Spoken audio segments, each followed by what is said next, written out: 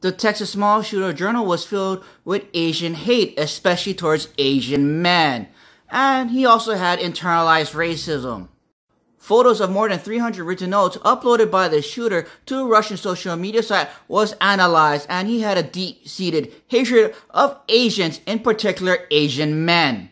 They found that there were consistent threads of hate to East and South Asians, but in particular, when talking about East Asian men, he parroted the same narratives of Asian men being undesirable, timid, and rejected by everyone, including East Asian women. I wonder where he got that idea from.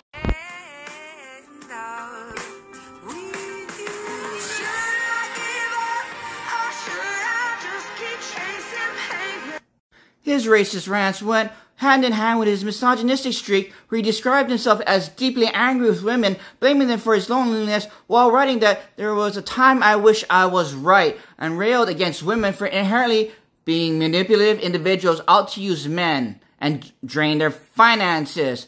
So I wonder why he wants to be white.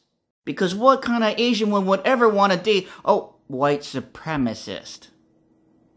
Moving on, other parts of his journal are devoted to diatribes concerning preconceived notions about rigid gender dynamics between men and women, some of which include rants about East Asian men being undesirable partners for women overall. Here we have a Hispanic man with massive internalized racism, with a desire to become white, who blames women for his loneliness, Asians for the social issues, projects and repeats racist stereotypes about East Asian men, also he can feel superior until reality hits and his superiority complex comes crashing down.